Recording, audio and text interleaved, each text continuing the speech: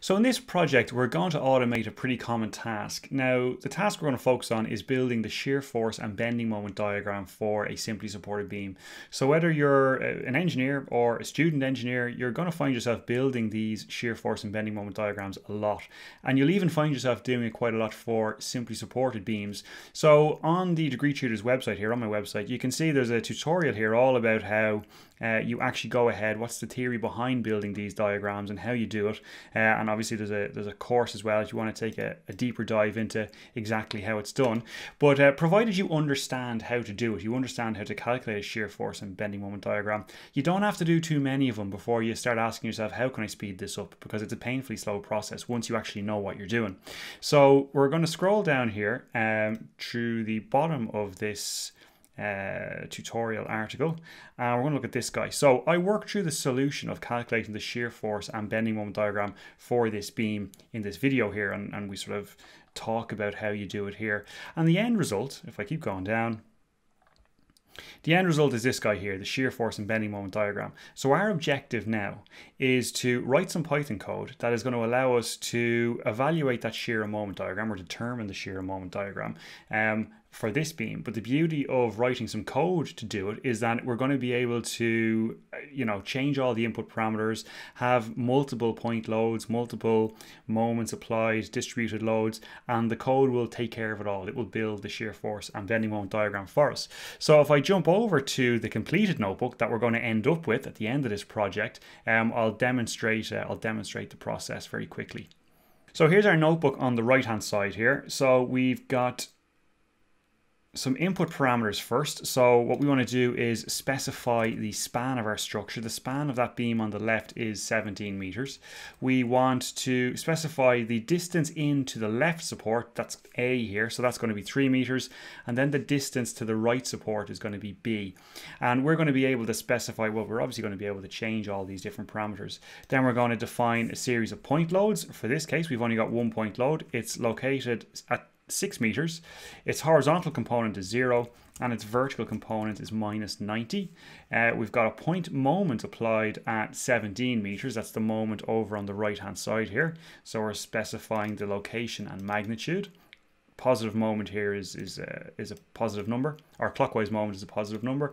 And then we've got our linear loads. So a linear load, our code is going to be able to handle uniformly distributed loads, and what we're calling here linear loads are loads with a linearly varying intensity. And so we're specifying the starting location and the end location, and then the magnitude at the start and the magnitude at the end.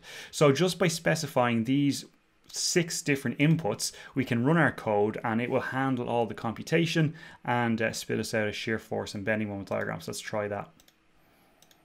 Excellent. So here we are. We've got our reactions calculated first. So we've got a 67 for the reaction at A, and that agrees with our solution over on the left hand side here. I just increase that a little bit. So we got our 67 as a reaction for A and 68 for our reaction at B, and that's what our code is giving us as well. Now in this particular project we're going to use Plotly. Plotly is a different library that you can use. Python, well, it's used in a number of different languages I think, but obviously you can use it in Python as well. But it gives us a lot of additional nice little functionality that Matplotlib, the other main plotting library that we typically use for Degree Tutors projects and courses, it gives us more than that. And in particular, the reason I like it is because for no extra code, it gives us the ability to mouse over our shear force diagram or whatever we're plotting, and it'll actually tell us what the value is. And so that's a really nice addition. So we're going to be using Plotly in this particular project. And so if you've done a lot of projects or courses with me in Degree Tutors, this will be a nice change for you to see how to do something different. So anyway, there's our shear force diagram generated for us, and of course there's our bending moment diagram. And if we look for the peak bending moment, we're down at 201 essentially, which is in agreement with our left hand side, our manual hand calculation on the left hand side. So of course the beauty of this is that once the code is written, we can come back up to the top here and we can specify any number. We can just add in a new row in here, and let me see, we could add, well, I won't do it now, but we could add in a new row and any number of new rows and specify a whole range of additional point loads additional moments, etc., etc., and just hit run again, and then it's going to give us our shear force and bending moment diagram at the bottom. So over the course of this project, we're going to work through the code that's in behind all of these different steps. We've got it sort of hidden at the minute, but we're going to work out all of the different code and basically build this notebook. So that's the plan. A couple of limitations I should really point out. The first one is all we're really doing is coding up the three equilibrium equations. So the sum of the forces in the x and y direction and the sum of the moments. So we're not doing anything more complicated than we do by hand on paper for a statically determinate beam. And so our code is only going to be able to handle a statically determinate beam. Now, we're going to have it such that our code can handle an overhang on the right and or an overhang on the left, or indeed no overhang at all on either side. But we're still only analyzing simply supported beams. We're just making life a bit easier for us. The next step above this would be to analyze statically indeterminate structures. And if you want to do that in code, well, then the obvious approach, or the way to do that, is to use a stiffness method approach. Now, of course, I've got a big course on this over on Degree Tutors, and you can go over there and have a look and enroll in that course where I'll work all the way through building up that finite element code. But that's just to sort of to highlight the limitations of this. This is a kind of a mini project, fun little tool. We'll end up at the end with something that's very handy, very useful.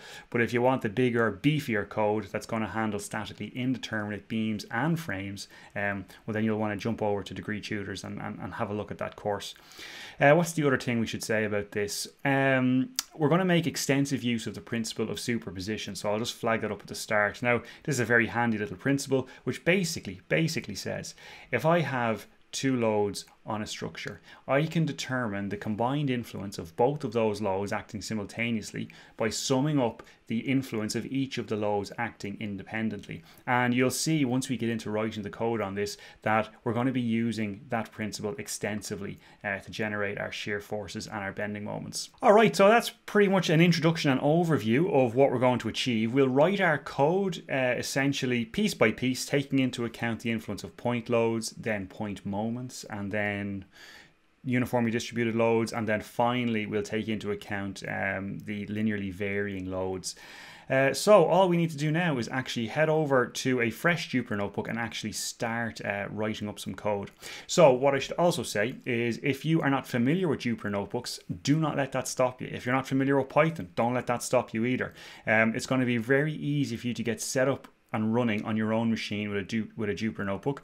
And in fact, I even have a lecture already on that. So if you're over on the Degree Tutors website, let me just make this maximum again, and let me see, if I go to courses, and if we come down to, this is the course I was telling you about a second ago about the stiffness method. But if you go to this course, which is the direct stiffness method for truss analysis, so head on in here and scroll on down to this lecture, Getting Started with Jupyter Notebooks. So that's set as a preview lecture, so you can click on that and watch through the process of downloading the Jupyter Notebook development environment, getting yourself set up. And I think I even do a little bit of an overview of some basic Python in there. It's only 12 minutes long, but that's all you need to then come back to this series and start working your way through this and building up your own code.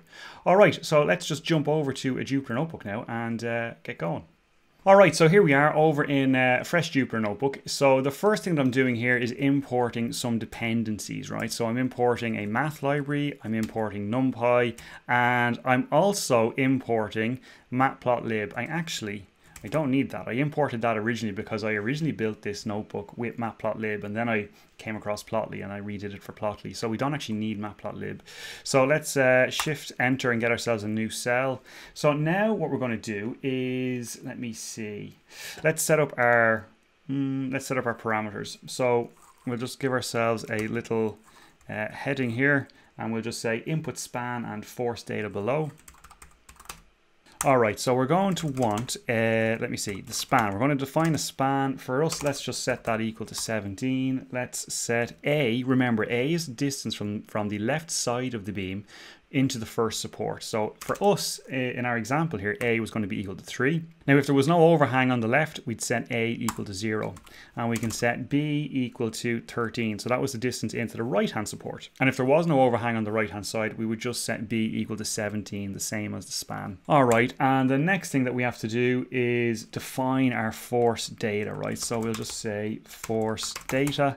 And what we want to say here is we're defining point loads, and we're saying that's going to equal to a numpy array. So this is how we're always going to define our loads. It's going to be a two-dimensional array where every row is going to be a new point load.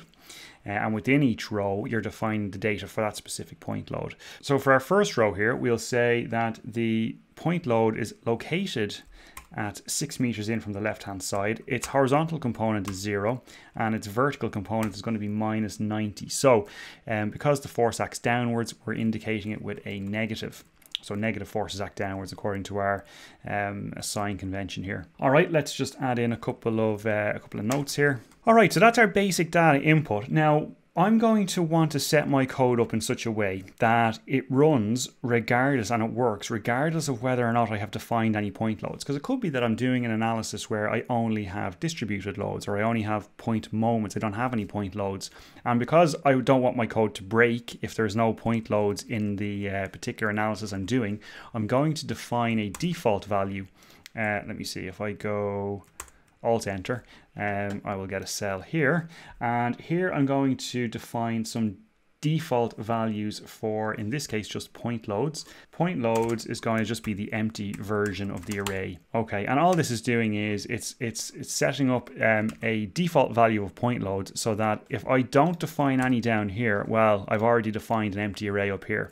In the event that I do have point loads, well, that's fine. All I do is down here, all I'm doing is overriding what I've already written up here. I'll just say, for the benefit of myself, when I come back to this months later and don't remember, I'll say don't or do not edit. This is, all I'm doing here is initializing containers. We'll override below where required. All right, and then it's going to be helpful for us to just write a note to say what the different numbers are. So you define your point forces by defining a location first, then an X magnitude, and then a Y magnitude. Okay, great. So let's execute that guy, and then we can execute this guy down here. All right, so now we're going to want to set up a few defaults. Okay, so again, these are defaults and initializations. We're going to write this once, and then we're not going to have to come back to it. All right, so the first thing is we're going to write our code in such a way that we're going to step along our beam in a for loop, and we're going to evaluate the bending moment and shear force at each location.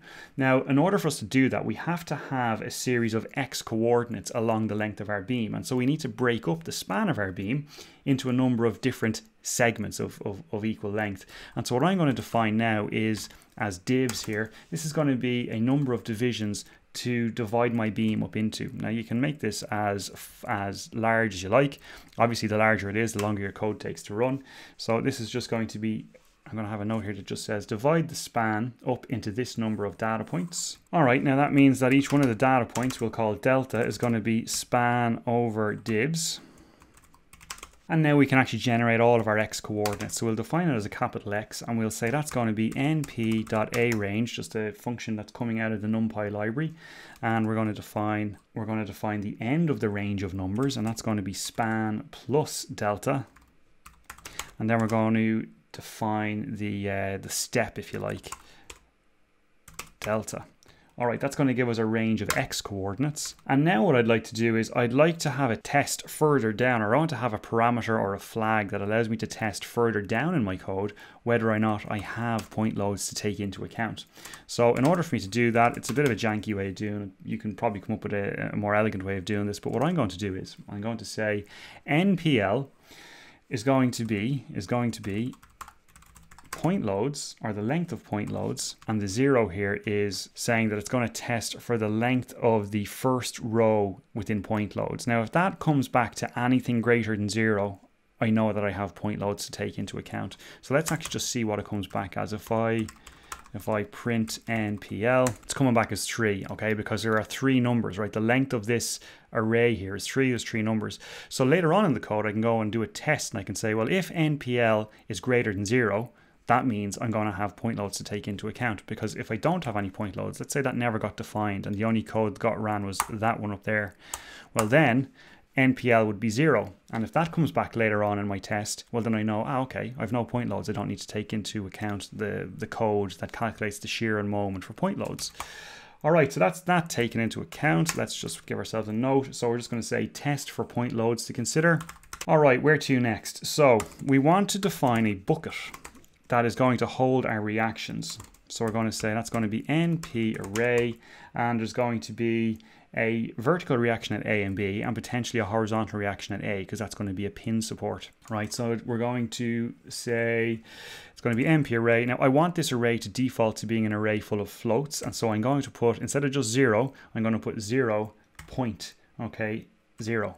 So that's basically means I'm going to get an array full of float numbers, which is decimal point numbers, instead of an array of integers, and the rest can just be zeros. So I'm just initializing a bucket to hold my reactions. Now what we're going to do is we're going to take into account, or we're going to calculate the reactions that arise from each of our point loads, each of our applied moments, each of our applied UDLs, and through the process or the principle of superposition, we're just going to keep layering those on and adding those on to ultimately end up with the final set of reactions that takes into account all of the applied loads.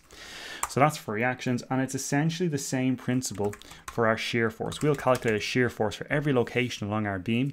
For every single point load that got applied, we'll calculate the shear and moment that is induced by every single point load, every single moment, every single distributed load, and then we'll just add them all up at the end, again, through the principle of superposition, and that will give us our shear force. So that's going to be our strategy in this code.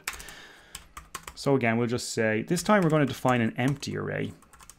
An empty array, and let me see, it's going to have dimensions 0, and let me see, how many columns? Well, it's going to need a value or a slot for every single value of x, and so we can just put in len of x here.